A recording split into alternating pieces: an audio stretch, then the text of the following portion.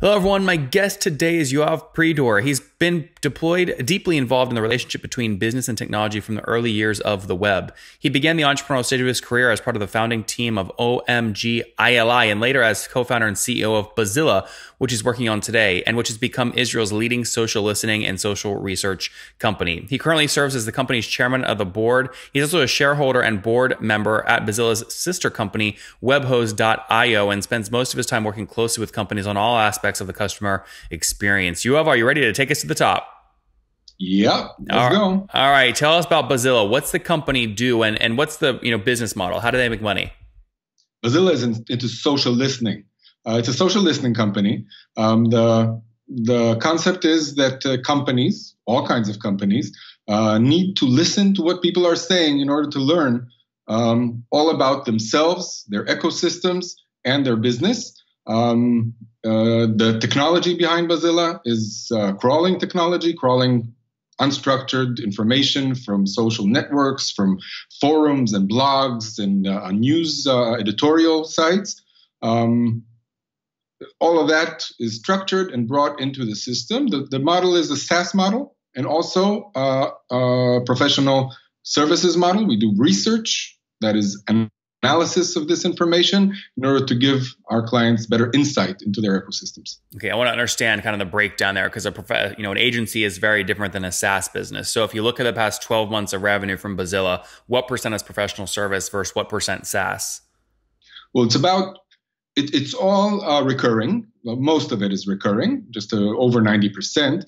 And it's about 60% SaaS and 40% professional services. Okay, walk me through how the 40% professional services, how is that recurring? Typically, that's like a setup fee or an onboarding or a one-off research product. Well, it's all listening research. Excuse me. I think we got a little disconnected there. Yeah, it's all what? It's all research. We call it listening research. Our clients have us analyze the conversation for them in various models in order to understand better what people are saying about their brands, about their competition, about their whole business ecosystem, about their target audiences and potential areas to which they can explore in order to widen their businesses. Okay. Now, ignoring the professional services, what do people pay on average per month just for your SaaS offering? Well, it's per seat, and a seat is user is roughly $500 a month. Okay. So large companies can go all the way to $15,000 or $20,000 a month, and very large companies, and then or government agencies, and then small companies would pay the more basic fees. Give me a sense, though. I mean, you guys are built for a specific kind of user. Are you really targeting enterprise accounts or one seat kind of new logos? Well, most of our clients are the large corporations in the local market. That would be, I guess, medium-sized companies or smaller medium-sized companies in American terms. Our international customers are medium companies. So I would say small enterprise. Okay. So typically when someone signs up for you after a year or so, about how many team members do they have on the platform? Are we talking like 2 or 200? No, it's never 200 because usually it's actually the people who are using the platform are the social media people, the digital people. So that depends on the size of the team. And the clients for the information within the organization can be in the hundreds because they get alerts and notifications about things that matter to their businesses. Okay. What I'm trying to get a sense of, Yoav, is the average kind of business signing up for you. Are they paying for 2 seats or 10 seats or 500 seats? Just on average, what is it, would you say? Oh, I guess it would be like between 3 and 10 seats. Okay, fair enough. Very good. That's helpful. And then put this on a timeline for us. When did the company launch?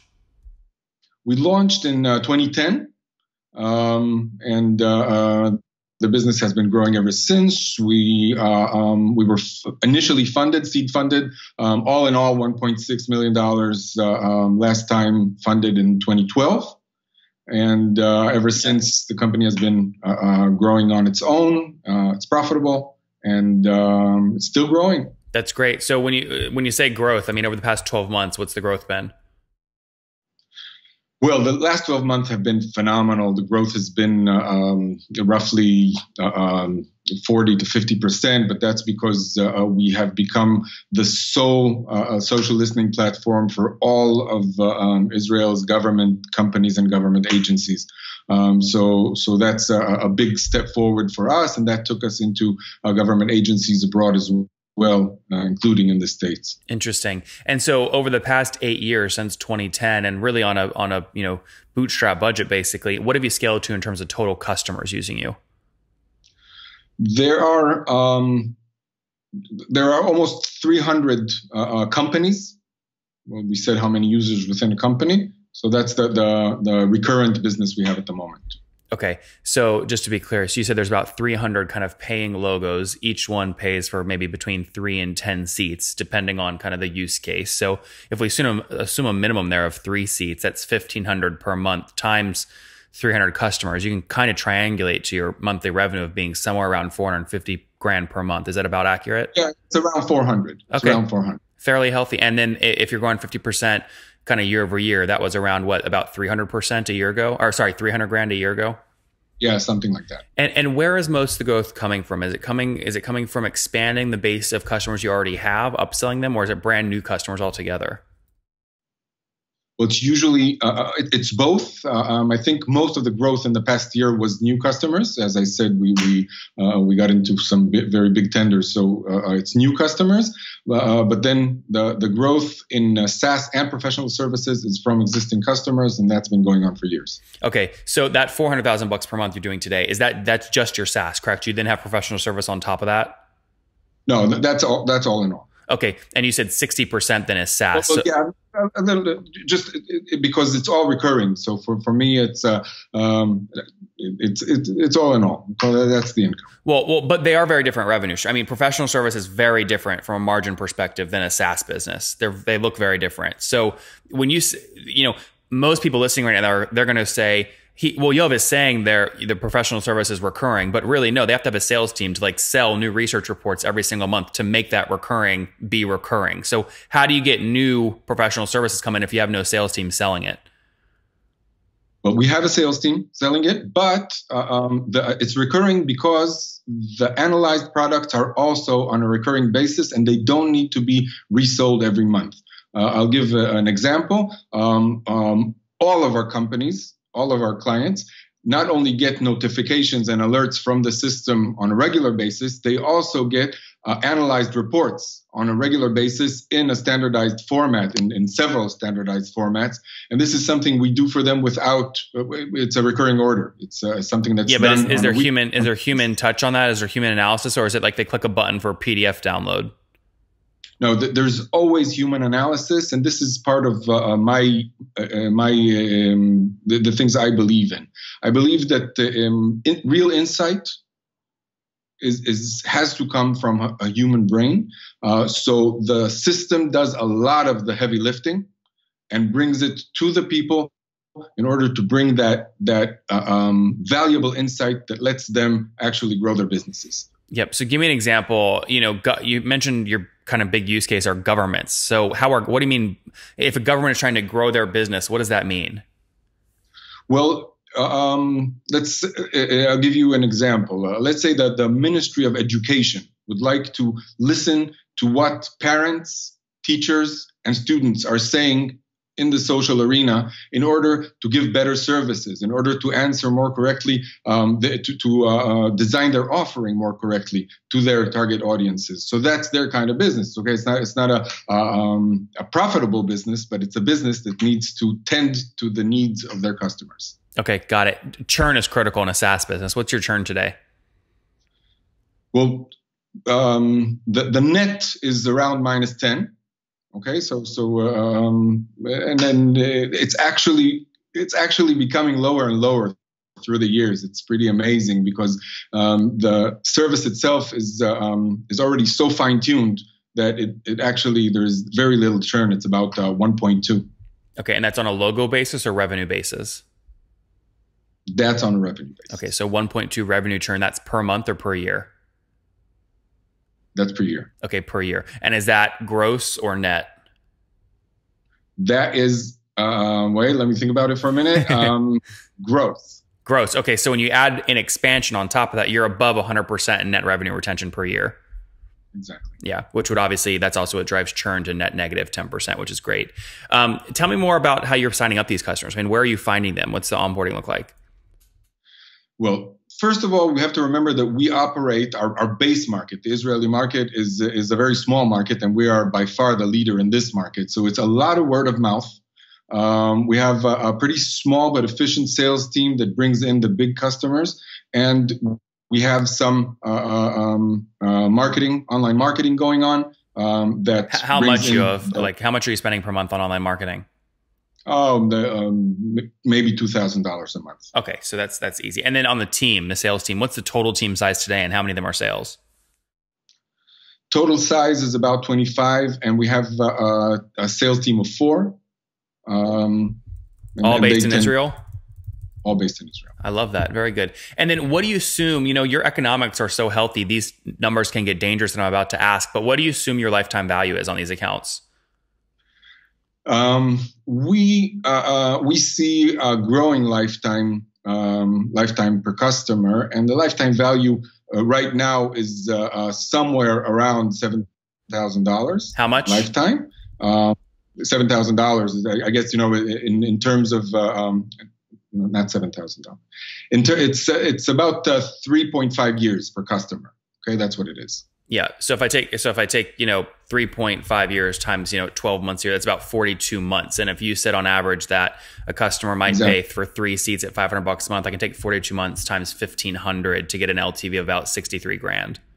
Exactly. Okay, that's around right. We calculated at around 65. Okay, fair enough. That's very good. And then gross margins, kind of in line with the other SaaS companies, you're around what, 85%?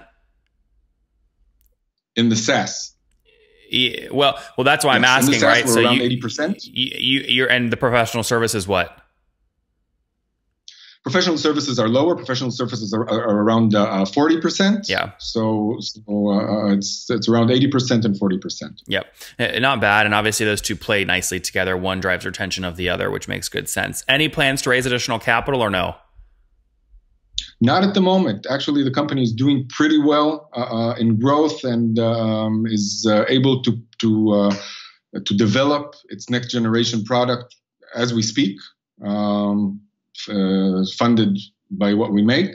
I guess we will be looking maybe in a year or two to expand the whole business model, and that may require us to get additional funding. You're doing about 4.8 million, call it $5 million per year right now, professional service plus SaaS. If someone came in and offered you 4 or 5x that, so say $20 million, would you sell the company? I think not. And it's a very general question, because my question is always, how can we make it much bigger together? So that somebody would have to strategically be a partner that in joint forces will aid us in making this whole company a much bigger enterprise. Yeah, very good, Yov. Let's wrap up here with the famous 5. Number 1, what's your favorite business book? My current business book is the new book by Yuval Noah Harari. It's not per se a business book, but it's 21 thoughts about the 21st century, and it's fascinating. Number 2, is there a CEO you're following or studying right now? Yeah, lately I've been looking at Ran Sarig. Ran Sarig is the CEO of Datarama. They just sold their company to Salesforce for $850 million, and it's intriguing to me how they pushed through since 2012 to make their business grow. Well, $800 million would be intriguing to a lot of people. Number 3, what's your favorite online tool for building your business? I guess it would have to be Slack. Number 4, how many hours of sleep do you get every night? 6 to 7. Okay, so not bad. And what's your situation? Married, single, kiddos? Married, 3 children. They're not children anymore. 3 dogs and a cat. Holy mackerel, you're a busy man. And how old are you? I'm 52. 52. Last question. What do you wish your 20-year-old self knew? I would, to ask for help. I would definitely have me as a 20-year-old listen more to other people and learn from their experience. Guys, ask for help. There you have it. Launched Buzzilla back in 2010, so 8 years ago. Now doing about $5 million in annual revenue. That's about 50% year over year from the same run rate in September 2017. Again, last year, doing this on a with small amount of capital, relatively speaking, $1.5 million into the company. They're serving about 300 paying customers that buy 3 seats, maybe up to 10 seats on average, at $500 a seat. They've got a negative revenue churn of negative 10% and well north of 100% net revenue retention annually, with just churning 1.2% revenue gross underneath that. So healthy economics, based in Israel with 25 people, lifetime value about 42 months, or about 65 grand in terms of dollars. Yoav, thank you so much for taking us to the top. Thank you.